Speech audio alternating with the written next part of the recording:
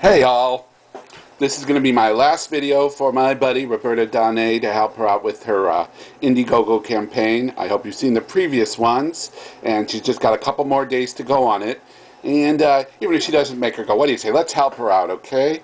Think of all she's given to the world. We can give her a little bit in return. And here's my last effort for her. Now Roberta, she may be a good friend and all, but there's one way we are not equal. She is a great singer. She was meant to sing. She's a professional and all. I am not a professional singer. I'm a recreational singer. So you get, it's like kind of like in the tradition of the Gong Show. You get to see a pedestrian like me making a fool out of himself. But I've done this before to help friends out with their fundraisers.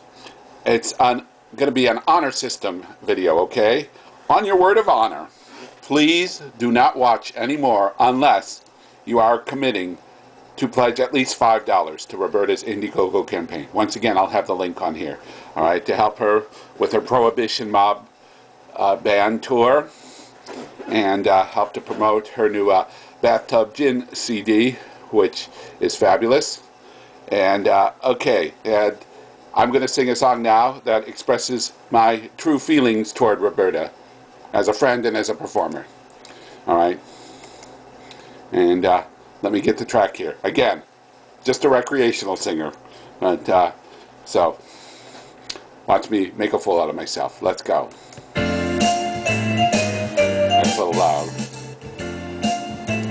Hey Roberta, you're just too marvelous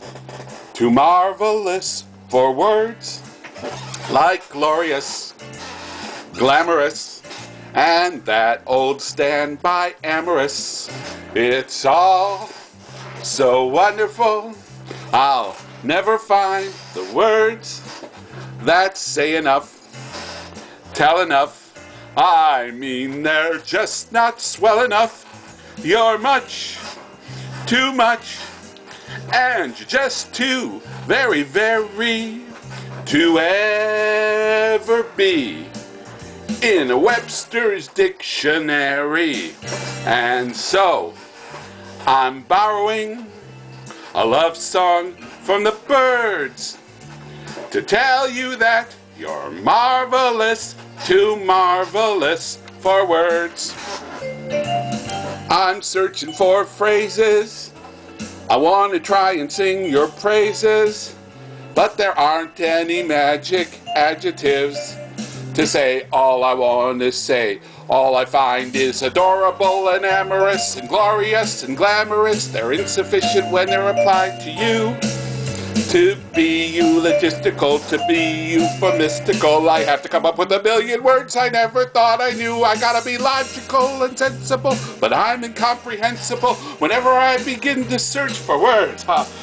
No matter where I look, I only seem to find delectable, delirious, magnificently mysterious, and simply too spectacular to be in my vernacular. And so you see, I'm forced to go to the Birds. The reason must be quite apparent that you are just too utterly, majorly marvelous and wonderful for words. You're marvelous, too marvelous